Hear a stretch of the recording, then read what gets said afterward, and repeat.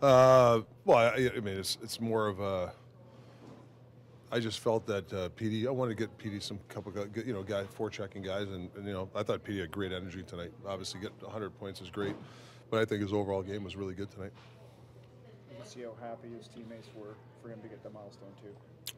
Yeah, when things, when you don't make the playoffs, you look for little small victories, and have a guy that gets 100 points is nice.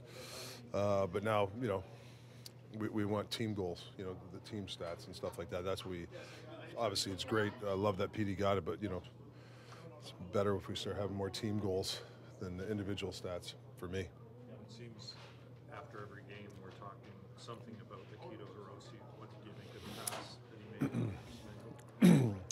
Yeah, I mean, his deception, I even like his defending. So even Cole, to be thrown in the fire like that, I've really, to have those guys in the system and the depth of the defense organization is big. So, yeah, he like I said, I've talked to you guys a million times about his hockey IQ. That's just seeing that play happen and making that play.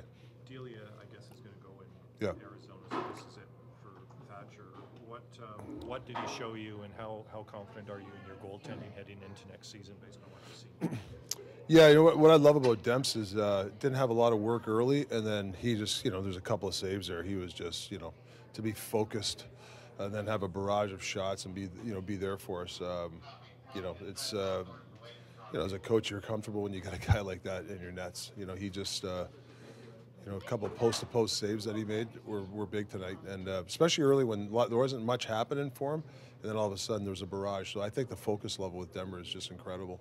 So all the things that you're going to worry about over the summer, goaltending won't be one of them? No, I don't think I'll be worried about Denver, no. That's what you coach for. That's the way she goes. That's the way she goes? That's what you coach for. Generational talent. Thanks for liking the video and subscribing.